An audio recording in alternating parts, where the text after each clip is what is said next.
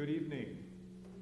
Welcome to worship on this Thanksgiving Eve. It's good to be gathered in God's house, and I invite you to either look on the screen for our opening hymn, or it's number 694 in the red cranberry book.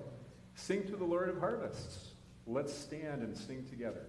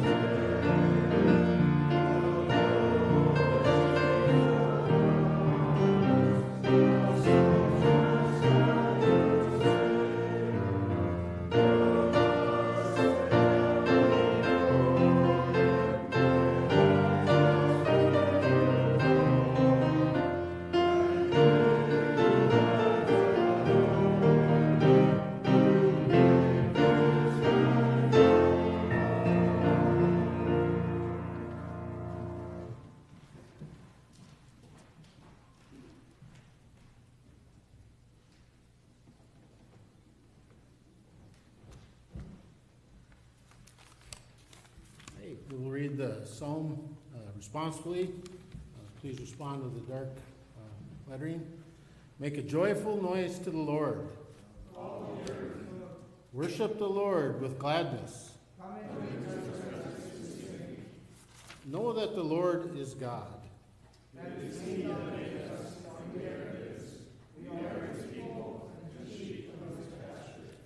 Enter his gates with thanksgiving.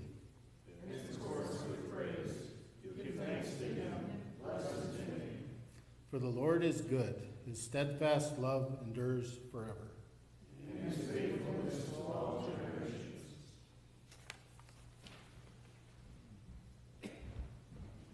Let us pray. Almighty God, our Father, your generous goodness comes to us new every day. By the work of your Spirit, lead us to acknowledge your goodness, give thanks for your benefits, and serve you in willing obedience. Through Jesus Christ, our Savior and Lord. Amen. You may be seated. We continue with our readings.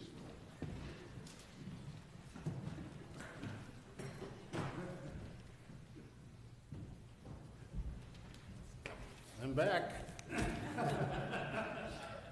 The first lesson is from Deuteronomy chapter 26, verses 1 through 11, and it's in page 168.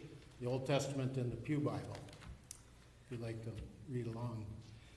When you have come into the land that the Lord your God is giving you as an inheritance to possess, and you possess it and settle in it, you shall take some of the first of the fruit of the ground, which you harvest from the land that the Lord your God is giving you. And you shall put it in a basket and go to the place that the Lord your God will choose as a dwelling for his name. You shall go to the priest who is in office at that time and say to him, Today I declare to the Lord your God that I have come into the land that the Lord swore to our ancestors to give us.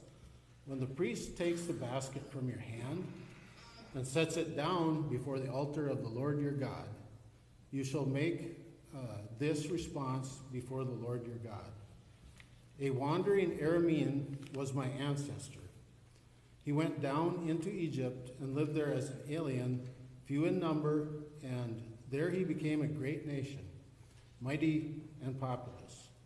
When the Egyptians treated us harshly and afflicted us by imposing hard labor on us, we cried to the Lord, the God of our ancestors. The Lord heard our voice and saw our affliction, our toil, and our oppression. The Lord brought us out of Egypt with a mighty hand and outstretched arm, with a terrifying display of power, and with signs and wonders. And he brought us into this place and gave us this land, a land flowing with milk and honey. So now I bring the first of the fruit of the ground that you, O Lord, have given me. You shall set it down before the Lord your God and bow down before the Lord your God. Then you, together with the Levites and the aliens who reside among you, shall celebrate with all the bounty that the Lord your God has given you and to your house. Word of God, word of life. The second reading or lesson is from Philippians chapter 4, verses 4 through 9, and it's on page 175 in the New Testament in the Pew Bible. Rejoice in the Lord always. Again I say, rejoice. Let your greatness be known, let your gentleness be known to everyone. The Lord is near. Do not be anxious about anything, but in everything, by prayer and supplication, with thanksgiving, let your requests be made known to God. And the peace of God, which surpasses all understanding, will guard your hearts and your minds in Christ Jesus. Finally, brothers and sisters, whoever is true, whatever is honorable, whatever is just, whatever is pure, whatever is pleasing, whatever is commendable, if there is any excellence and if there is anything worthy of praise, think about these things. As for the things that you have learned and received and heard and noticed in me, do them, and the God of peace will be with you. Word of God, word of life.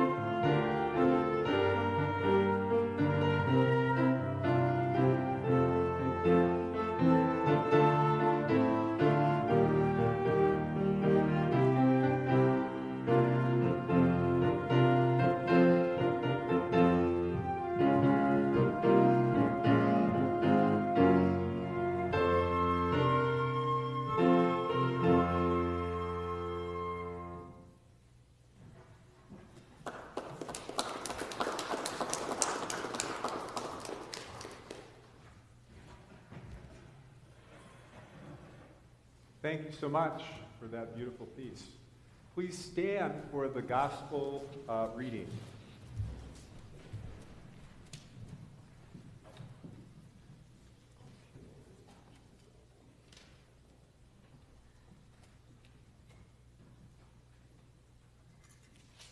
The Holy Gospel for tonight is taken from John chapter 6, beginning at verse 25.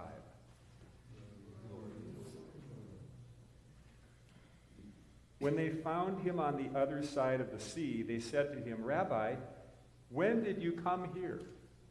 Jesus answered them, "Very truly I tell you, you are looking for me not because you saw signs, but because you ate your fill of the loaves. Do not work for the food that perishes, but for the food that endures for eternal life, which the Son of Man will give you. For it is on him that God the Father has set his seal." Then they said to him, "What must we do to perform the works of God?" Jesus answered them, "This is the work of God, that you believe in him whom he has sent." So they said to him, "What sign are you going to give us then, so that we may see it and believe you? What work are you performing? Our ancestors ate the manna in the wilderness. As it is written, he gave them bread from heaven to eat." Then Jesus said to them, "Very truly I tell you, it was not Moses who gave you the bread from heaven, but it is my Father who gives you the true bread from heaven.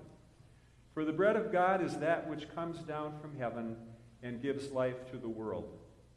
They said to him, "Sir, give us this bread always." Jesus said to them, "I am the bread of life.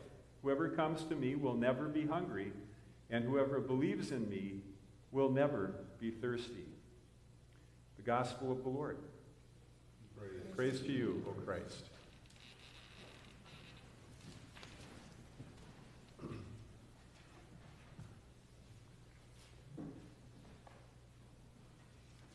Please pray with me. God, we thank you for this earth, our home, for the wide sky and the blessed sun, for the salt sea and the running water, for the everlasting hills and the never-resting winds, for trees and the common grass underfoot. We thank you for our senses, by which we hear the songs of birds and see the splendor of the summer fields and taste of the autumn fruits, and rejoice in the feel of snow and the smell and the breath of spring. Grant us a heart wide open to all this beauty, and save our souls from being so blind that we pass unseeing when even the common thorn bush is aflame with your glory. O God, our Creator, who lives and reigns forever and ever. Amen. Prayer of Walter Rauschenbusch, late theologian. And so tonight, as we gather on this eve of Thanksgiving, of course, we're going to ponder Thanksgiving and giving thanks. And Thanksgiving and gratitude are a beautiful thing. I think you would agree. Yet, they are optional acts in life. Nobody makes us be thankful or grateful. And we don't have to be thankful. And I'll be the first to admit that sometimes it's not easy to be thankful. Like when we feel like we're facing a headwind continually. Like when we're ill or facing maybe a severe illness, or we got a real issue in the family, or we're unemployed. In fact, there are many things in our lives and many events happening even now in the world, which you and I would probably say, I'm not thankful for these things. And I'm sure you can think of one or two right now. In fact, we may find that lament is closer to our hearts today. We may grieve a person missing from our Thanksgiving dinner tomorrow. We may be wondering when the chronic pain will subside. We may be anxious about how we will pay the bills at the end of the month. We may be anxious about our society and the world. We may wonder about the trifecta of viruses that medical professionals are concerned about as the holidays approach. That said, the Psalms often, while they contain many laments, also Psalm 46 declares, "Be still and know that I am God." Be still and know that I am God. I am exalted in the heavens. I will be exalted in the earth. As our opening prayer says, "O God, save us from being so blind that we pass unseeing when even the common thorn bush is aflame with your glory." It is easy to overlook blessings and goodness, isn't it, in our lives? We can name the things we're not thankful for quite easily. Can we name things we're thankful for? And we can hold both up as well. We can not be thankful for things, and that's understandable with some things happening in the world and maybe in our lives. Yet also be aware of the many blessings. And Thanksgiving gives us time to pause and reflect. The passage we read from Deuteronomy is a case in point, if you listen carefully to our reading from chapter 26. The author speaks of how God rescued the people out of their bondage of slavery. I don't know that any of us here have been slaves before. I don't think so. But can you imagine being a slave and being confined to making bricks day after day and building under the hot Egyptian sun? God rescued the people of Israel and led them to a new land. A new place opened up for them. Whole new life opened up before them. And God gave them the land of Canaan as a gift. They're recognizing in this passage that this land is a gift from God. A land flowing with milk and honey. What does that mean to you? A land flowing with milk and honey? Probably fertility of the land, that crops grew well, that the herds of sheep and goats had a bounty enough to produce an abundance. So who would have guessed this whole new path that opened up for the enslaved people? They would be freed to follow God. Took them a while to get to Canaan, right? 40 years of wandering, but they finally made it. But in the middle of this passage, it struck me that they don't forget their bondage. They don't forget that they were slaves. They don't forget who set them free from that bondage. Listen again to a few of these words. When the Egyptians treated us harshly and afflicted us by imposing hard labor on us, we cried to the Lord, the God of our ancestors. The Lord heard our voice and saw our affliction, our toil, and our oppression. The Lord brought us out of Egypt with a mighty hand and an outstretched arm. And then God gave them this land. And what we learn here is that out of their thanksgiving for their rescue, out of bondage, and this good land they've been brought into, that they bring the first fruits of the land to the Lord as a thank offering.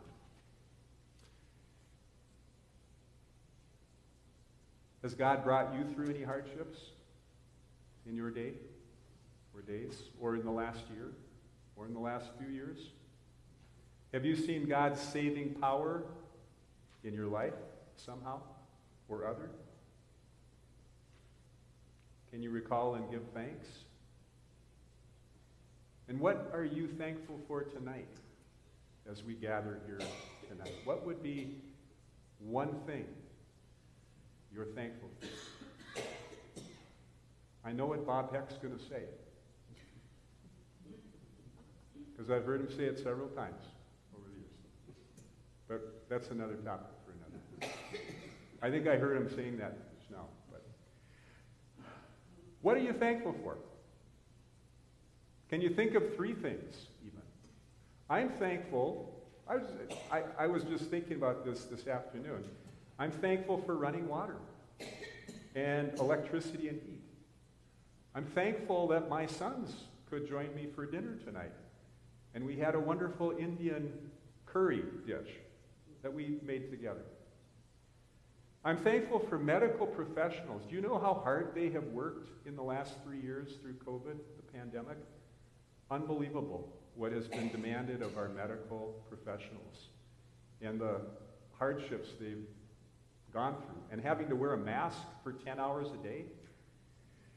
I'm thankful for our churches where multi-generations can gather. All the generations. Where else do we do that? Where else does that happen in our society but in our churches? For fellowship, growth, to hear the gospel. I'm thankful I didn't need a colonoscopy this year. And I probably don't next year either. I'm hopeful. And I'm thankful for dedicated law enforcement personnel who care about their neighbors, who put their lives on the line at times. For EMTs and medics and firefighters who are often unsung heroes, who do amazing things and we don't even know about it. I'm thankful for those who advocate for the poor, the oppressed, the lost, and the least. I'm also thankful for you tonight. So that's a start. And we may wonder and think about and remember what God has carried us through, blessed us with, and when God's heard our voice. We do have much to be thankful for. We can choose different outlooks in life, can't we? And we all probably vacillate at times between various mindsets and attitudes. One is an attitude of scarcity, where we feel we never have enough, and we're always anxious and worried about tomorrow. The other is a sense of abundance, where we, in faith, recognize God's grace and provision for our lives, an abundance. We have experienced the trustworthiness of God, that God provides what we need and more than enough, even overflowing, enough love, enough grace, enough mercy, enough community, enough money and food and clothing, and more than enough even to share with others. And let's not forget salvation and the promise of eternal life, the hope of new life that God assures us of in the readings of Scripture, God's Word. Enough to share kindness, a helping hand, our material resources. With that sense of God's abundance in his heart and mind, Paul, the apostle, from prison, wrote the letter to the Philippians. From prison, imagine that. They weren't very nice prisons back in those days, by the way. He writes, "Do not worry, but in everything, by prayer and supplication, with thanksgiving, let your requests be made known to God. And the peace of God, which surpasses all understanding, will guard your hearts and minds in Christ Jesus." Thanks be to God. Amen.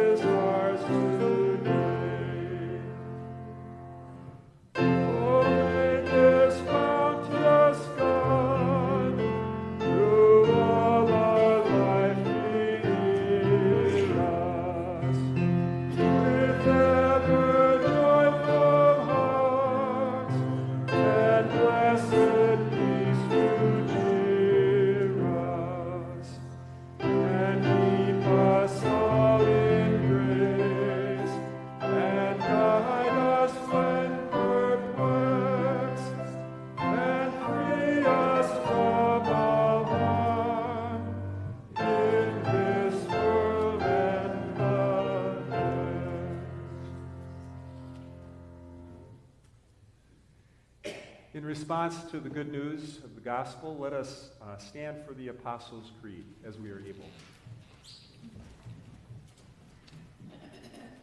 Together we express our faith in these words. I believe in God, the Father Almighty, creator of heaven and earth.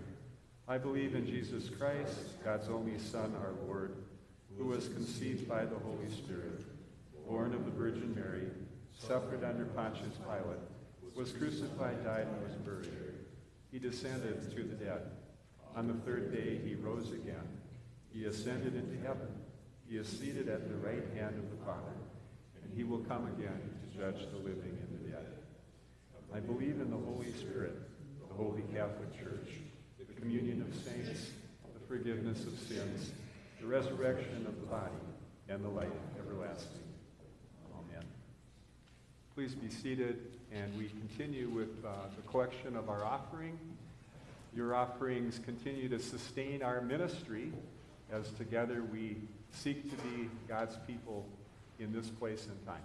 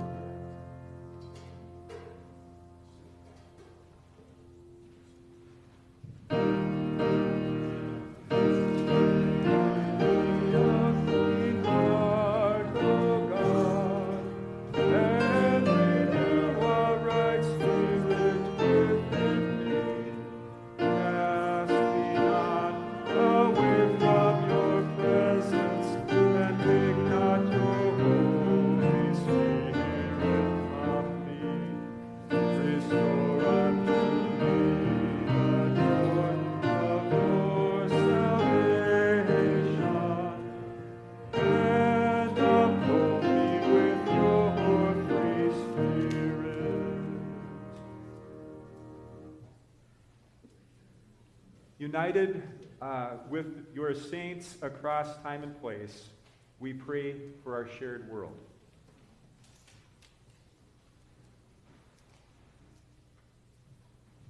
Lord God, we give thanks for the church in every land and in our community. Sustain us with your living word. Inspire hospitality toward all who are searching, and call us into a more generous way of living. Lord, in your mercy, we give thanks for the earth. Thank you for the beauty of your created world. Thank you for the plentiful harvests. Renew our commitment to share abundantly. Bless and preserve the lands and waters that bring nourishment to us and all creatures, including our beautiful lakes and rivers. Lord, in your mercy.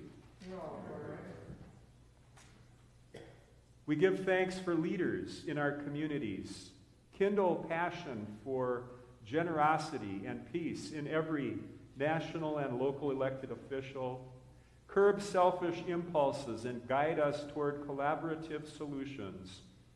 Lord, in your mercy. We give thanks for all who provide for others. Sustain caregivers, social workers, EMTs, firefighters, medical professionals, and volunteers in their efforts. We remember Someplace Safe with West Wind Village, Skyview, Legacy Living, the Stevens Community Medical Center, and other places that provide important service for people. Provide homes, food, employment, and medical care to all who are struggling. Lord, in your mercy. We give thanks, O God, for this congregation and those who plan worship.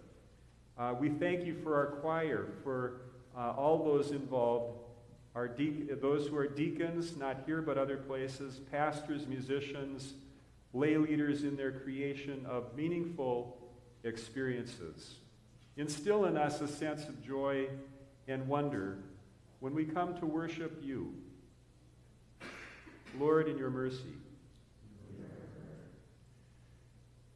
Lord, we pray for all who cannot be with us tonight, those who are traveling to other places. We remember those who have died in the past week. We remember the father of Doug Ehlers, and pray for the Ehlers family as they grieve the death of a grandfather and a father. We remember the Abby Scott family from Barrett, and pray your peace be with them upon the news of her death. Lord, in your mercy, hear our prayer.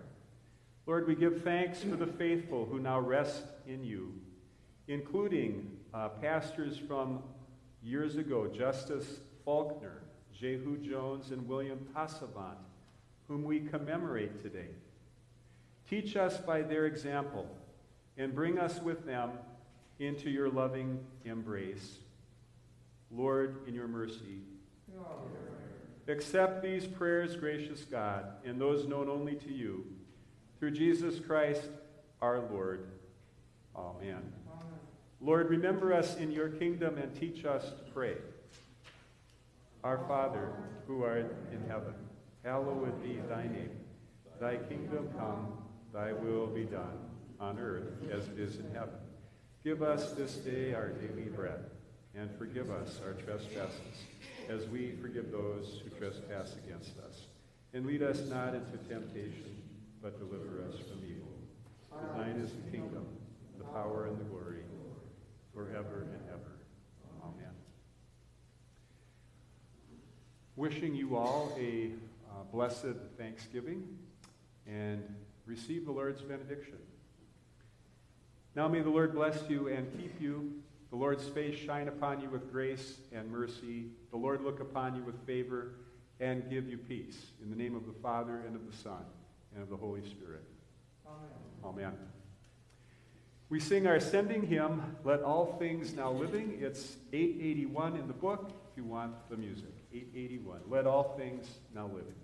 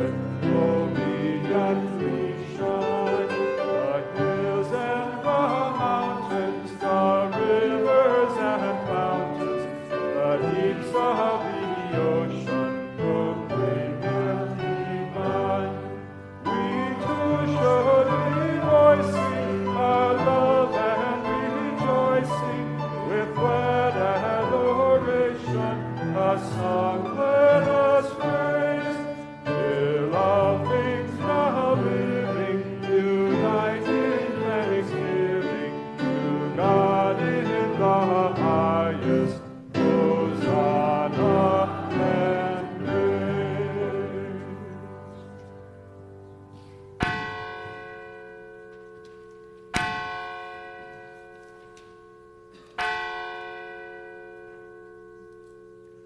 Go in peace and serve the Lord. Thanks be to God.